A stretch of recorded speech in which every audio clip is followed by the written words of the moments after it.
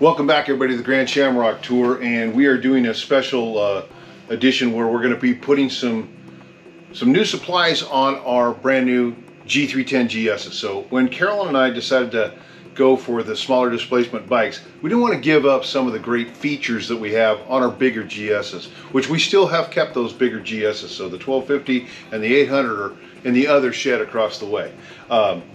While we do that, the first thing that we opted for was Carol and I both have the Rox Risers on our bikes, and we are in love with them. They just give you a sense of control, and they're just much more comfortable than the standard ergonomics that the bikes are set up with.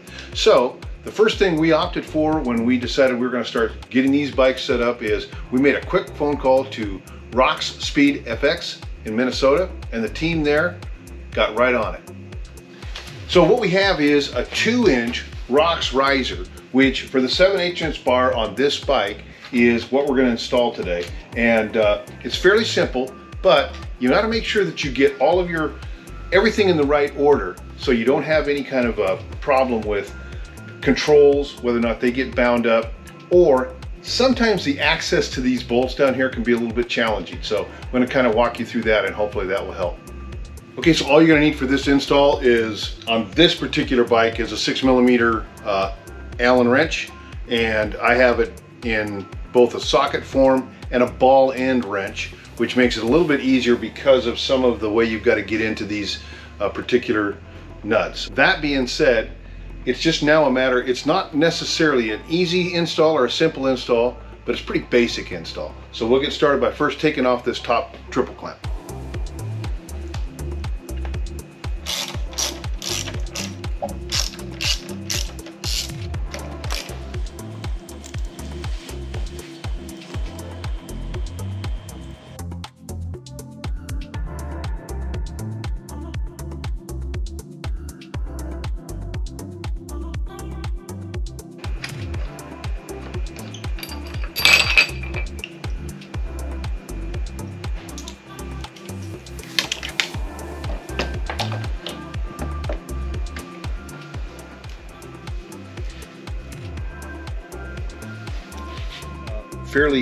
Fairly easy still. Now we're just simply replacing the normal triple clamp tie down with the Rox Speed Fx riser, and they'll simply go in 7/8" bars.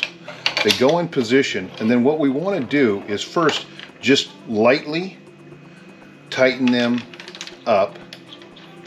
And a rule of thumb when you're doing handlebars is make sure you've got a snug on the top, and then you'll loosen from the bottom. And the reason being is, if in the event of an accident or a crash, the bars then can roll backwards. It's very uncommon that the bars roll forward, and so that's why it's a lot easier if they have more leeway going back than forward. And all you want to do is snug them up. You don't want to get tight, because you really want to be able to start playing with the adjustments on this bike. And the other thing about this particular setup is you're going to be limited in your access to those bolts once we do get them on. So this first set has to be basically right where we want, close to where we want them, I should say. And so we'll snug those, just a slight tight. That's snugged, and you can see I still got plenty of movement in that, plenty of movement. And now we'll go ahead and put these. And again, you want to make sure that everything is just first in the correct position. Never want to force anything. And again, the workmanship, the way these particular product, the Rox risers, are made, they're made out of billet aluminum. They're unbelievably strong, designed for competition purposes, and so it does make it pretty nice to be able to get it that way. So if I was to look, or to use Carolyn's other motorcycle as a guide, then what I would find is that she prefers to have them somewhat in a leaning forward position with her bars so she can get her elbows up. So I'm going to make the assumption, the pre-judgment right now, that this is about where she's going to want her bars. And I'll get her out here in a bit, and she'll get fitted to them after we get them somewhat aligned. So we got to make sure all of our clearances are good. But first, what we're going to do now is just make sure this is snug on the bottom so they don't rotate anymore while we make all of our other adjustments. So it's just a simple snug.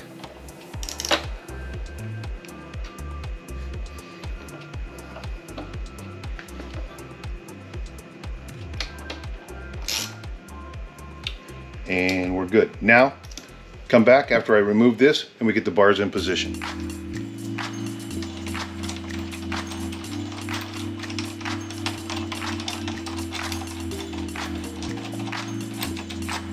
What do you think, Sport? I think you're doing great.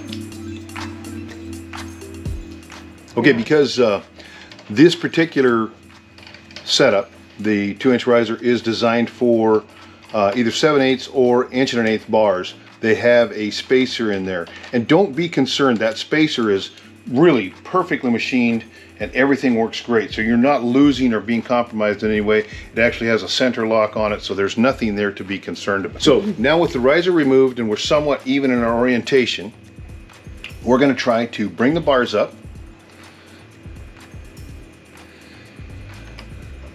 We're going to make sure that we don't get off that center. It's a great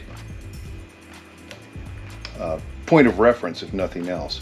And then what we want to just make sure is our bars are in the same orientation, equidistant from there to there. And you'll see that they're that they pivot a little bit.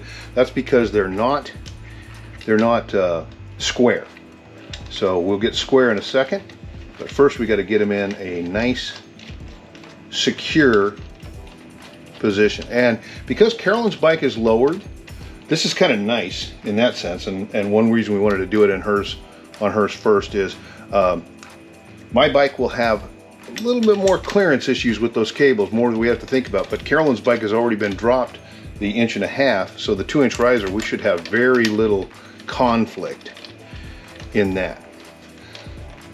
Okay, that being said, now we're going to go ahead and loosen this a little bit, and you'll see things are going to get a little crazy once we start to loosen.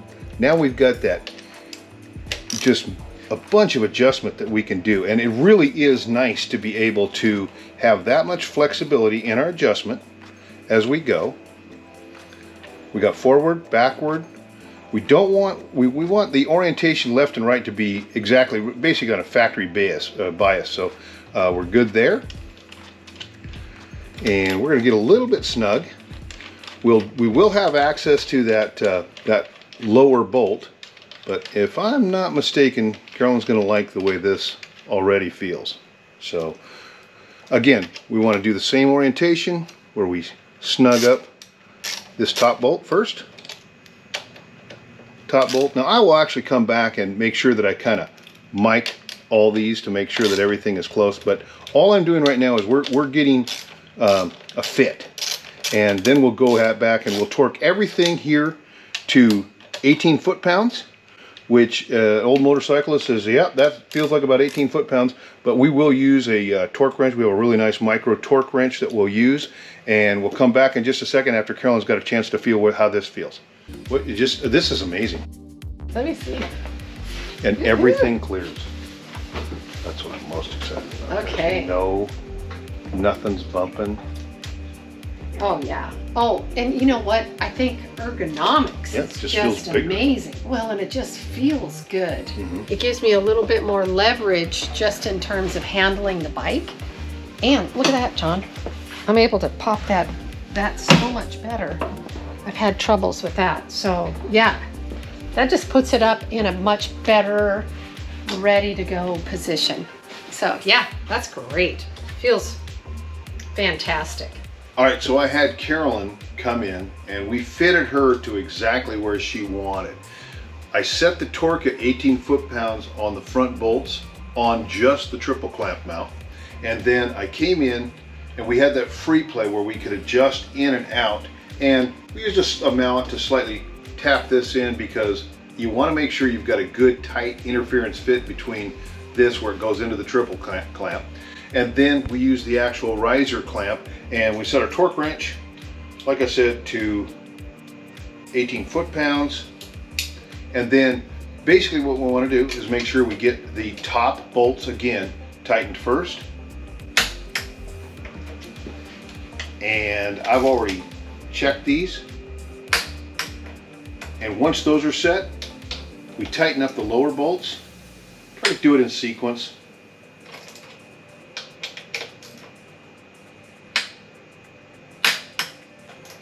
And they are, it feels, I'm not gonna lie, it feels fantastic. I've just, you know, this is Carolyn's bike, but ergonomically, just immediately you feel that aggressive, more attack position, much more control. You feel like you're gonna have the leverage. Just tickled to death.